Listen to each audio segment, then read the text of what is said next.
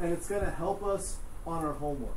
Now, if you look at your homework, it says double a known fact to find each product, and it says draw an array. So we're going to talk about how to do both of those right now.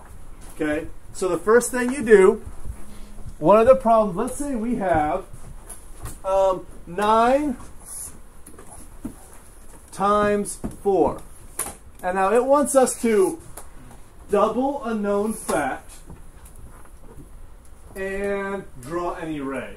So what we're going to do is we're going to break one of these numbers up into 2 smaller numbers. Remember I showed you in the example when we were multiplying the big number like 12, how we broke it down, it made it easier. Okay? So, which one of these numbers can we break down into 2 smaller numbers that are the same number? Like this plus itself equals one of these.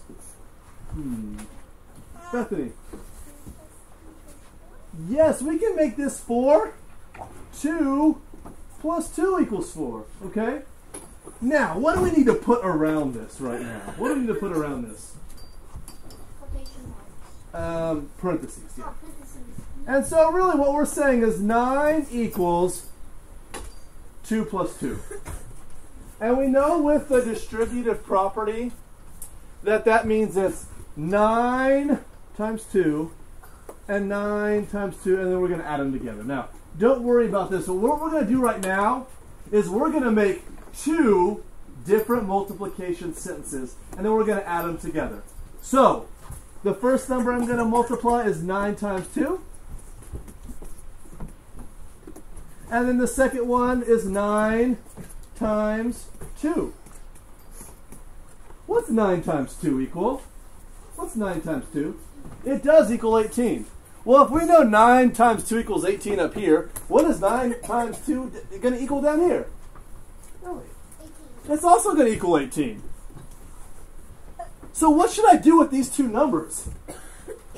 Remember, I split this 4 into 2 equal parts. What do I need to do to find out what 9 times 4 is? Yeah, I'm going to add them. 8 plus 8 is 16. 1 plus 1 plus 1 is 3. I got 36. Okay? 36 is my answer. Now it's going to say make an array. Make an array. Okay? So we're going to make an array. An array is like a rectangle model using counters.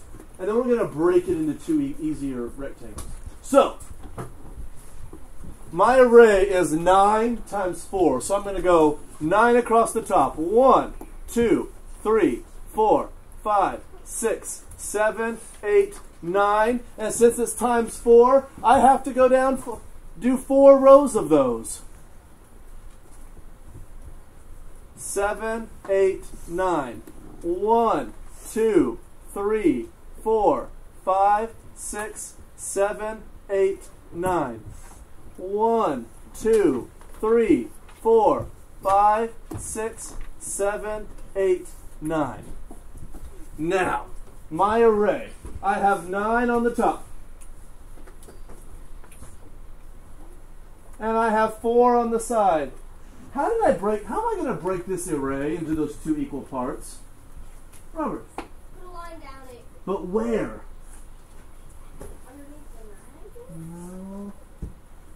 Remember, what can I break into 2 equal parts? Can I break 9 into 2 equal parts? Or can I break 4 into 2 equal parts? Cody.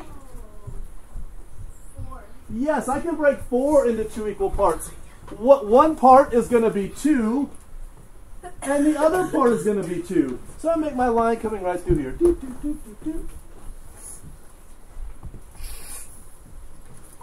So, now, what's the side of this rectangle? 2. What's the side of this rectangle right here? Cody? 2. Okay? So, 9 times 2 is what? What's 9 times 2? How many dots do I have in here? How many dots do I have inside here? Jamie? 18. 1, 2, 3, 4, 5, 6, 7, 8, 9, 10, 11, 12, 13, 14, 15, 16, 17, 18. How much is in this one right here? I have 9 times 2. How many dots are in this rectangle right here? Vince? 18. That's right, 18 again. Because they're equal parts. And I add them up. 8 plus 8 is 16. 1 plus 1 plus 1 is 3. My answer is 36. They're the same answers, aren't they?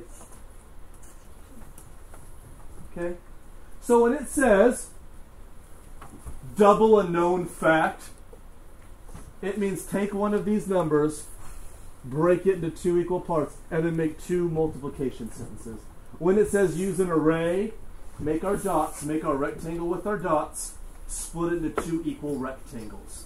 And what you'll find when you count up the dots inside the rectangles and when you add up the answers to your multiplication sentences, they're going to be the same thing.